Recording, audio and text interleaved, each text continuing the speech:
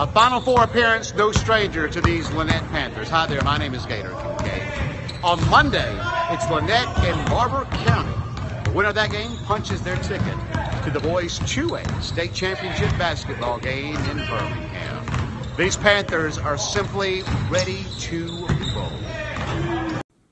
Lanett comes into the Final Four on fire as the Panthers look to win back-to-back state championships in boys 2A. Lanett and Barber County Monday night from Birmingham as Lanett looks to make history, becoming the first team in Chambers County to win back-to-back state championships. First time we're going back-to-back up there, so hey, I'm really excited about it. I think the kids are excited.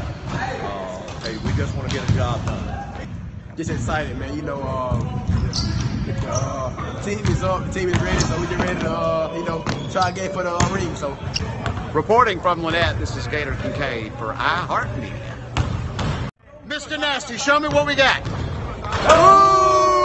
Is that nasty enough?